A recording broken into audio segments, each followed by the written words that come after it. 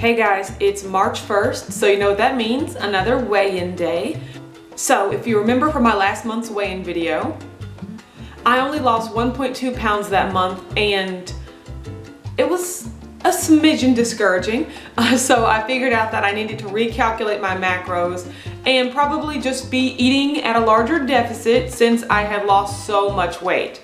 At that point I was at 54 pounds down and I had been eating the same amount of food every time.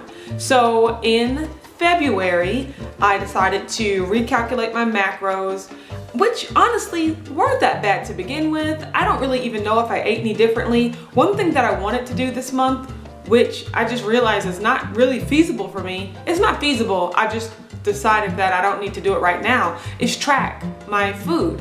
So the whole basis of this channel is meal prep, and if you meal prep, all you have to do is calculate your macros one time and then that's your macros for the whole week. So, I would sit down and think about, okay, what meals do I want to eat this week? And of course I do intermittent fasting, so I only eat twice. So what meals do I want to eat this week? I'll get a rough estimate of the macros for them, just making sure honestly that I stay under 20 grams of net carbs. And since that's all I'm eating during the week, I don't really have to track or do anything like that. So I was gonna try to do that this month. Like, I'm gonna calculate my macros, I'm gonna stay really hard on them, I'm gonna track every day. And then I was just like, I don't need to do that. So I'm still excited that I lost weight this month without having to do that, and I'm gonna keep doing that until I get to another stall or maybe another month or two where I don't actually lose a lot of weight. Speaking of weight loss, let's see how I did.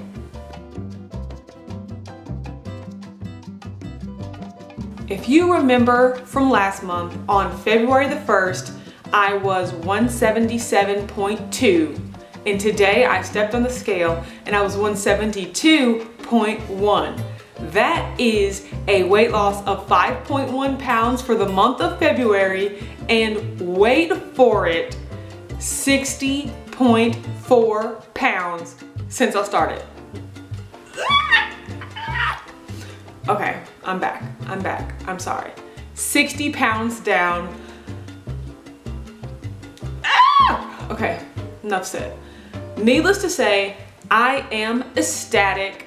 I stayed the course. I think that's all that February was about fundamentals. If you follow me on Instagram, you'll know that in February, I also did a February fundamentals fitness challenge where I did 1,000 push-ups, 1,000 squats, 1,000 sit-ups all over the course of February. So that shakes out to about 30 something a day. I did not do 30 something a day, and there were times where I had to do 150 in one day, times when I could just do 50 in one day. But needless to say, I finished it and I feel great. I feel like my muscle tone in my arms and my legs, like fundamentals FTW, but I feel like I got back that way with my eating as well. So just sticking to the fundamentals, just calculating your macros, eating regular food, and staying the course.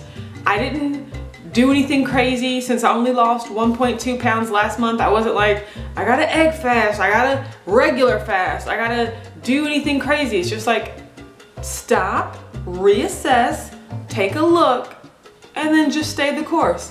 So I'm ecstatic.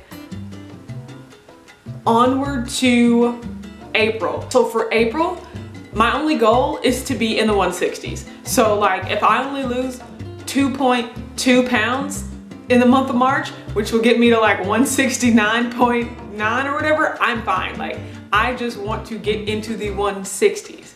So that's the goal, and I'm sticking to it, and I know it's achievable, and I know you can achieve your goals as well. Leg up.